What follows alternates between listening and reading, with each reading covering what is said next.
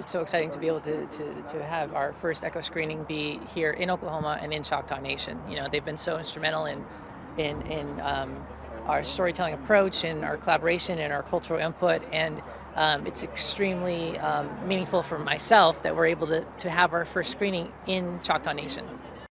Authenticity has been a big thing for us. So we're, you know, and because we're portraying Choctaw culture, and again, like I'm not Choctaw myself, but it was authenticity is something that's extremely important to all of us. Authenticity, representation, and so you know, one of the things that we're most excited about is being able to portray the Choctaw culture, hopefully in an authentic and exciting manner.